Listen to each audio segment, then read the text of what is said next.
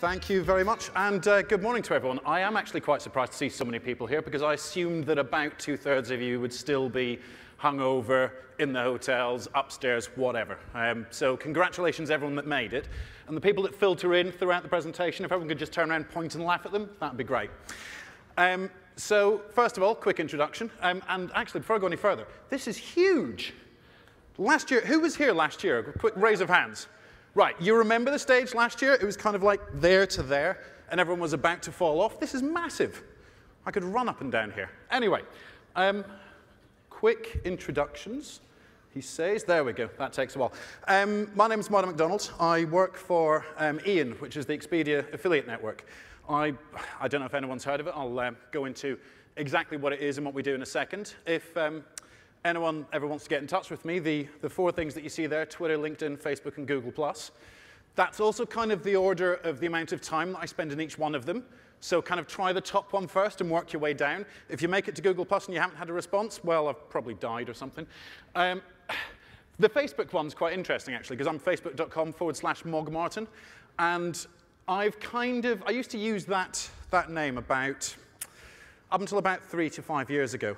It was kind of tied into my past of working in gambling and poker SEO. And there's a lot of bad shit around the internet which is tied to that MogMartin, so I've kind of stopped using it most places now. But if you ever want to see some of the stuff that I used to do historically, search around that keyword. Incidentally, I used to have twitter.com/mogmartin, but they banned me despite the fact that I was a beta tester for them. Seriously, guys? I mean, that just wasn't fair. So, for the people that remember my presentation last year, I've got one warning before we start. This is very much going to be a black hat free zone.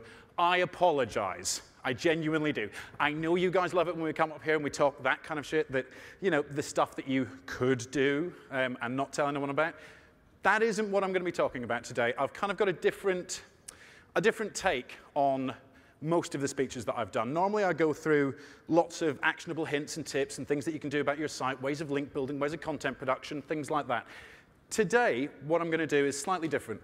I'm going to talk about a project that I've been working on for the last couple of months, something that we're doing internally at Expedia, Ian, and something that I think probably could add a lot of value to a lot of people in here, whether or not they work for an agency or they're in-house. There's a ton of stuff that this tool can be used for. And at the end of the presentation, I will be discussing how we can work together and make it all better. So first of all, for those of us that don't know who MacGyver is, does anybody not know who MacGyver is? One. Yes. Excellent. Had I done this, and I was fully prepared for about 80% of the people to raise their hands, because I was kind of assuming that anyone under the age of about 35 probably didn't see him first time around. So to those younger people in the audience, he is that guy that Patty and Selma have got the crush on. But kind of the point in this is he was famous for getting out of scrapes and situations by building lots of interesting stuff out of not very much. Now, that's kind of what I've done in this little project, is built something that really should never have been done in Excel, because that was a really stupid thing to do. But I got so far down the path, I just thought, oh, screw it, I'm going to have to finish anyway, because I've put about 2 or 3 months into this now. So I've kind of MacGyvered together a way of indexing Google using 2 things, advanced web ranking from Cathyon and Excel. And it leads me to this question. Everyone knows what the mother of invention is, right? Anybody? Necessity. That? No. For most people, perhaps. In my case, total ineptitude. I put this together in Excel basically because at the time I thought this would be the quickest and easiest way of doing it. I could have done it in PHP. I could have used different scrapers, but basically I was doing it as a proof of concept. So I used Excel because it was quick and easy, and I'm pretty much inept at most programming languages these days because I don't really do it enough anymore. And the reason I put it together is because when I first started at Expedia, I was given a challenge. Now, I should probably explain exactly what it is that I do there. I've got someone else from Expedia somewhere in the audience. Jeff Slipka, where are you? Hey, there he is. So Jeff and I work together, and what we do is we help our partners, who are people like airlines or online travel agents, people like kayak.com, to improve their marketing. So we've kind of got say, like a mini advertising agency within Expedia, and we go out and we help our affiliates to improve their business, to do better, to drive more sales ultimately to Expedia. You know, there is a little bit of selfishness in there at the end of the day, but everything that we do for them, we do for free. So either Jeff or myself goes into these airlines or online travel agents, looks at their strategies, works with them, tries to improve things. But the challenge that we had was putting a dollar value on the amount of help that we've given people, and it's really difficult. I mean, hey, even if you've got full access to Omniture, Google Analytics, whatever, still putting a dollar value down to the amount of help that you do in SEO is still difficult. Imagine how hard it is when they won't give you that data in the first place, yet we still have to define why what we do is important. So we had a challenge of trying to be able to demonstrate the uplift that we have given partners without any data from them whatsoever, which was a bit difficult. There are indexes of search results around on the internet. Search Metrics is a really nice one. SEMrush, not so much, but Search Metrics is really nice. I've always been critical of SEMrush, and I don't know why. I think it's just the color schemes. Sometimes I see things and I just take an instant dislike to them, and you know, it's probably very good, but I haven't used it in a while. The point is, other people do this, right? Search Metrics was the one that I looked at initially to see if I could use that as our primary data set. And they've got 100 million keywords, and it's really good for looking at big sites and seeing how they've dropped. And you know, it's good for doing initial market research if you're unfamiliar with the market. The problem is, though, 100 million keywords sounds a hell of a lot. And trust me, when you're trying to scrape that much stuff from Google, it really is a lot. But the problem is, for me in travel, I'm looking at affiliates who I know are generating large amounts of traffic, large amounts of revenue, and they don't even figure on Search Metrics. They're just not there. That 100 million keywords is to cover the whole internet, and it's just not enough. If it was 50 billion keywords, we might be getting there. So what I needed to do was come up with something that would work much better for our industry. Now, you might be thinking, well, hang on a second, because there's these indexes as well. Now, just in case anybody is going to get the two things confused, those are not the same thing. Search Metrics, SEMrush, and the one that I'm going to present to you in a second are indexes of Google results and how quickly they change. They are not indexes of links from website to another. Big important distinction there. We use APIs from most of those things in this project to be able to define why stuff is ranking where it is, but they're not the same thing.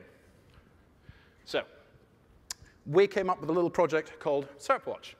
And basically what it does is it analyzes any updates. So we have Panda 3.9. This is the same kind of stuff that Dr. Pete was talking about yesterday. But the kind of the difference is I'm going into much, much, much more depth here, and you can too for your industry, so that you can work out all sorts of competitive intelligence, biz dev, all sorts of stuff. Having this kind of index for your industry allows you to see the strengths that your site or any other competitor's site has got and focus in on why they're doing better than you, or worse, whatever. It efficiently allows us to look at any partner or anybody in the travel industry, and that could apply to any of your industries as well. It helps us develop further clients. I mean, this does all sorts of stuff. It's a great tool because the world fundamentally revolves around now first going to Google, doing a search, then moving on to the thing that you want to do. People use it as their homepage, even if you know that you're going to SEO Moz. I bet most people just type SEO Moz into the browser bar and then click on the result in Google, right? Most people do that. So that's a huge, huge information set, and we're not using it for business intelligence at this point in time, or certainly not enough. So that was one of the things. And the last item on that list is it allows us to own the data set for the industry, and we can then tell other people things about their sites that they weren't expecting. And that's quite a powerful thing. So my original thought was that we could use it for infographics. And I hate infographics, but you know, I've got to sell this internally somehow, and people like that buzzword. So I put this together with the thinking that, you know, if I can tell you how much someone's site has gone up since they implemented something, or you know, how powerful certain sites are within the industry for certain destinations or for certain countries, I mean, there's a million different data points that we can use for infographics, and all of them are covered in this. Finding out information about your competitors. This is an awesome tool for that. But on top of that, if you work in an industry where, for instance, from our perspective, we've got, using this tool, we've got lists of every major travel site in every country of the world. And if these people aren't currently partners of ours, we can use that as a biz dev list. You can use this to look at competitors. You can use this to look at people within your industry that are selling the same products as you and look at how they're doing keyword-wise. There's tons and tons and tons of business information that we're ignoring because scraping Google to this kind of volume is something that historically has been quite hard to do. And the most important thing, I think, for me, is it allows us to position ourselves pretty much as the authority within the travel market.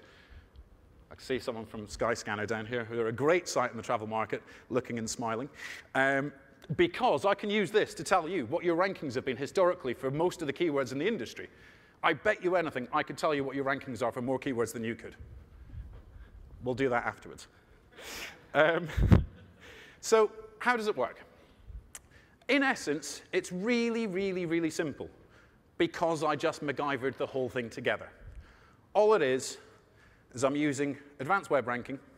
How many people in here use that as their primary rank checking tool? Not many. You should. It's brilliant. I've been using it forever. It is my favorite of all the rank checking tools. And fundamentally, if you want to use this spreadsheet, which I'll release at the end of the presentation, you need that. So I'm not on an affiliate commission, but the owner of the company is sat over there somewhere, so he's buying me beers tonight. So what it does is it just gives us these raw, unformatted lists here. So what I've got is the keyword, the search engine, the position it was in, and then the landing page. And then what we're doing is we've got lots and lots of different VBA macros. See, the beauty of this was actually no coding was done in any of this project. All of this was just recording a macro of me doing stuff and then reapplying it over and over again. Not one single line of code was written in building this whole index. So what this does is it gives us, and this is how simple it is, gives us the keyword, the position, the landing URL. And all we want to do initially is just analyze what the differences are day by day for each one of these. So concatenate. Richard was talking about this a lot yesterday. Concatenate the keyword along with the landing page, and then do a VLOOKUP every day based on the previous day's data, and then take all of the differences in that and drop it into a separate table and keep it. Excel is nowhere near big enough to start doing 50,000. I'm scraping a large amount of data with this. I'm actually scraping for one of my data sets 25,000 keywords times the top 50 results. So that's 425,000 Google result pages every 24 hours. And that's one of them I'm running. I'm running about 6 at the moment. So this can scale up very well. But Excel is the wrong thing to do this in if you're going to start doing lots and lots of queries on it. So what I've done is I've worked it in such a way that instead of recording all of the exact data, we're recording changes day by day. And it's a much smaller table. So what we end up with is the position it was in this day, the next day, the following day. But we also know, and I'll explain how we're going to do this in a second, we also know what the domain name was and what the landing page was. And those two bits of information are pretty crucial to the rest of the analysis that we're going to do. So this is kind of laying out how it's building the dashboards. We take all the rankings, an advanced web ranking. We're doing exactly what I was just saying there. We're concatenating the landing page and the keyword so that we can then look up the difference between that and historical points of time. We're then summing those changes and using the Optify click-through rate data, which is one of my favorite ones. Does everyone know what I'm talking about by the Optify study that came out about a year ago, maybe? Nobody? Anybody? Fine. Someone tweet a link to it because it's excellent, because that's the model that this uses as well. And then what it does is it takes the perceived traffic from Google AdWords by keyword, uses the Optify click-through rate data to give us an idea how much traffic that site is generating from that individual keyword, and then sums up every single site's traffic in the data set and gives you a reasonably clear picture as to who's doing best, who's doing worst, and everybody in between, and the different changes that they've got day by day.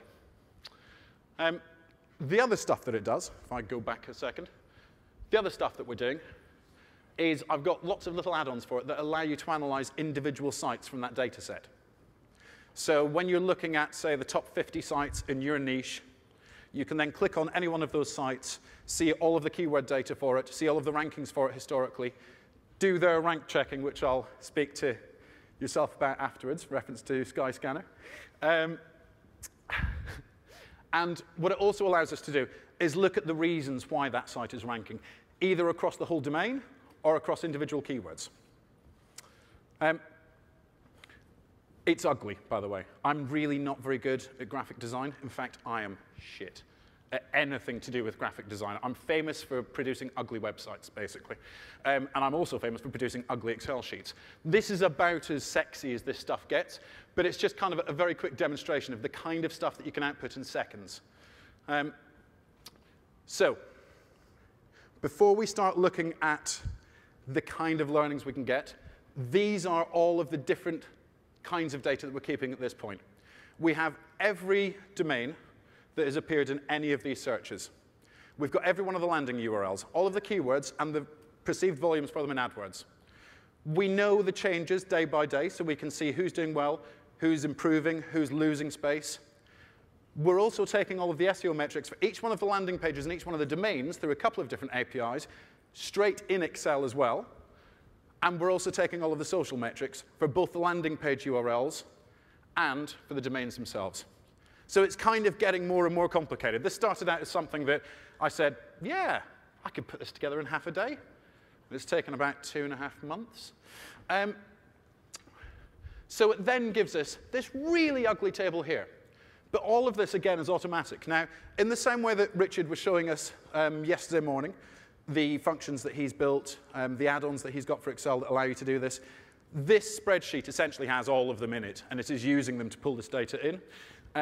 The first one, now, this is a great one, because I'm sure everyone has had this problem at some point or another. I've got a great big huge list of URLs. I want to extract just the domain names out of those. It's an absolute freaking nightmare. It genuinely is. The way I started doing it was I built a huge array of every one of the top-level domains, and I then used that to pattern match it against the URL string and take the stuff that was immediately before it. But that gets buggered up by .co.uk's and trying to pattern match on full stops and things like that. It also loses when you've got a large amount of subdomains. So WordPress.com, for instance. It doesn't really work for that. There's an agency in the UK called iCrossing. I don't really know anything about the agency. They're quite a big one, but I've never worked with them. But they have got a really nice add-in, which is available at that address. And it's got a number of different functions within it. A couple of them are awesome. It allows you to identify what the top-level domain is for any domain from a list. It allows you to pull the actual domain, the subdomain. It's a really good, quick, and easy way of doing it. So that's the URL that has that. Obviously, this will be available for download afterwards. I am using the same tools that Richard was talking about yesterday, Niels Bosma's SEO tools for the middle bits.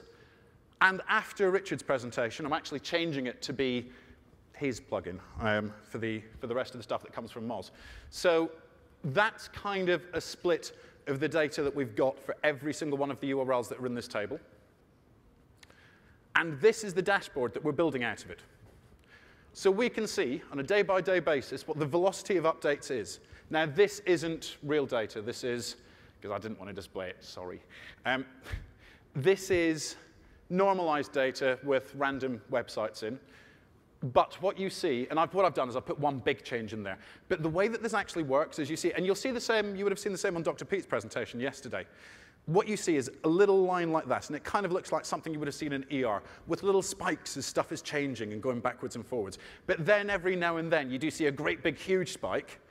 And what we can do day by day is go in and analyze who won and who lost on the previous day's algo updates. Then the manual bit comes in, where you really need to sit and look at those sites and try and work out why. But the difference is, for the last however many years, whenever there's been an update, like a Panda or a Penguin or a Mayday or whatever, the first thing that happens is everyone goes into a blind panic. And then, everyone does. It's international sign of, it's terrible. People start complaining, oh, I've lost all my traffic. Why has this happened? You then spend the next 2 or 3 weeks looking for other examples of sites that have suffered from the same thing. You then look for the commonality between them. You start analyzing why. And by that point, another update's happened. So you're fighting an uphill battle with that one. If you're tracking this to a large amount, day by day, that's the crucial bit, every day, you can find out within 24 hours every site that's been penalized, every site that's gone up, and you can be the first to react to change, which can offer a huge, huge advantage. Now, if you're in-house, there is no reason whatsoever why you shouldn't be looking at, say, 25,000 keywords for your industry and then analyzing it that way. If you're agency side, this stuff is so powerful because you can use it to pitch with as well. Hey, did you know that on March the 9th this year, you lost 25% of your rankings, but your competitor XYZ increased it. This is why, this is how we're going to help you to do it. This can really, really, really help. Thank you, Richard. See, I'm not even agency side now, so I shouldn't really care. But I remember when I was, this would have been a really, really easy selling tool. You know, being able to show people stuff like this in all of their rankings historically across the entire industry, that's really powerful stuff. Most of the partners that I go into and chat with don't know this data anyway. They've got no idea. The fact that we can tell this, and you can tell this about your industry and your clients, you know, this is so powerful. Why the hell are we not doing this? I thought it was an awesome idea. Dr. Pete obviously thought it was an awesome idea as well, because we both came up with the same bloody thing and are presenting at the same conference. But never mind. We found out about 3 weeks ago when everyone was having, we've got like an email group of speakers, and when we saw each other's titles, it was like, oh shit. Here we go. Who's up first? He is. Damn it. So this stuff is really powerful. It's also, now this is where it starts getting ugly, because as I say, I'm really not very good at designing stuff. The open source version of Open Site Explorer, was it, that Richard was talking about yesterday? I thought that was a really nice looking dashboard. The reason I asked you to email it to me is because I was going to steal it and copy yours entirely and just make mine look just like it. You forgot to email it to me. Yeah, and I got drunk, so it wouldn't have happened anyway. But this is the kind of stuff. So I can just, as a report, I can, the query here was TripAdvisor pages that are ranking for London-related content. Bang, 2 seconds, I've got all of them.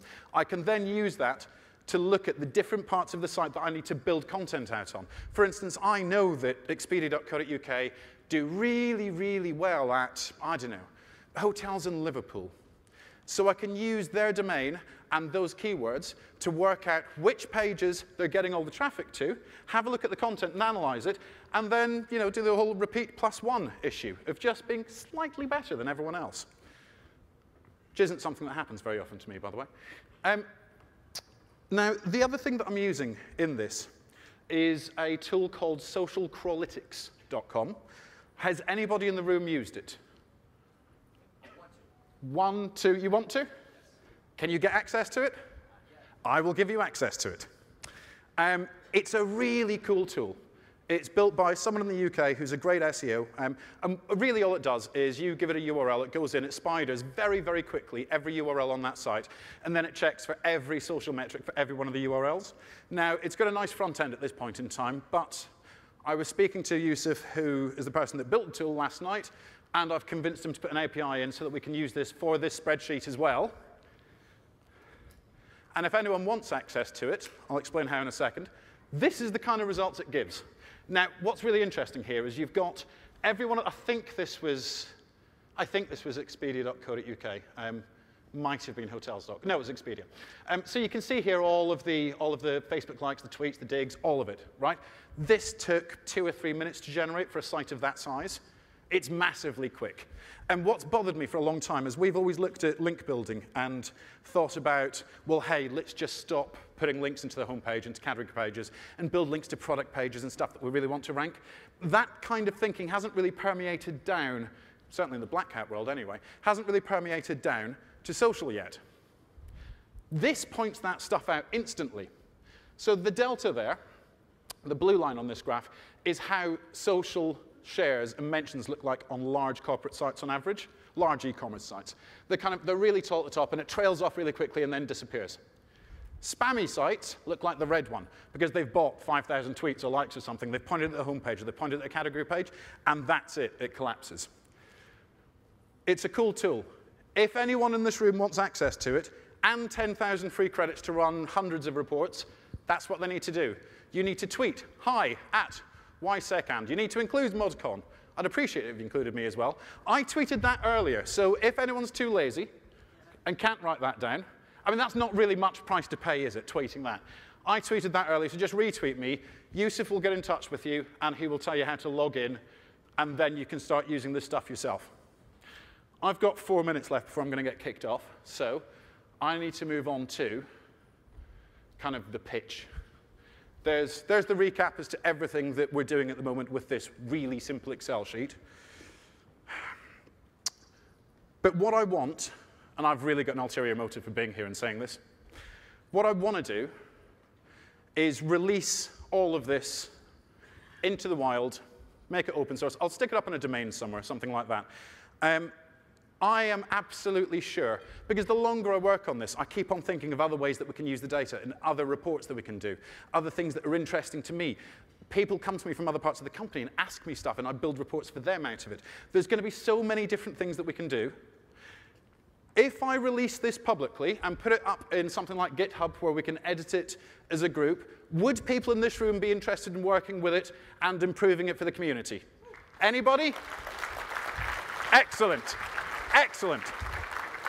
The next thing is I would really like to engineer this in such a way where you guys can all check your own stuff in your own industries, and everyone can upload all of the data to a big combined data set somewhere so that we could have an open source version of search metrics. Does that sound like a good idea? Yeah? Excellent. Right. I will, at some point in the next 7 days, register a domain. I'll think of a name for it. Stick it up there so that you can download all of the assets. I'll put some original data sets in there. If anybody wants to have this working with something other than advanced web ranking, I'm sure we could do that as well. I will put everything up onto the web. If you follow me, I'll tweet about it at some point, probably late next week, say where it's up, and we can get this started, and we can build our own index of the web that we can use to look at changes instantly. Thank you very much, everybody. Any questions?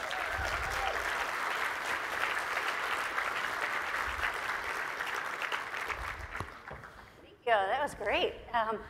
Way to start off the day with a bang. Any questions, anybody? I see Casey's got his hand up. He's not allowed to ask questions.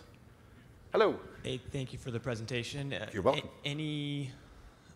Is there any solution for local results, like Yeah. Google Places? Yeah, 100%. So I'm not just doing SEO results. I'm also doing all of PPC on a state-by-state basis in the US. Anything that, so it's using advanced web ranking to scrape Google with. I originally started scraping Google directly, but it was a pain in the ass, and whenever anything changed, and it just wasn't easy. If you use AWR, it gives you 1,000 odd different search engine definitions. Is that right? 2,000. 2,000 odd, and so that's like, for instance, Google PPC USA Texas. You know, it goes down to that level of granularity. You can use any of that data in this. So I'm using the UK, Spain, France, all the rest of it for localized versions. Google Places? Yes? Yes. Sorry, the guy that wrote the software sat over there, so it's quite easy for me to check while he sat in the room. But yes, it also does Google Places. Any other questions, anybody? What's the catch? The catch is you have to follow @SearchMartin. You do anyway, right? So you can have access to it. Any other questions? No? Thank you very much, everyone.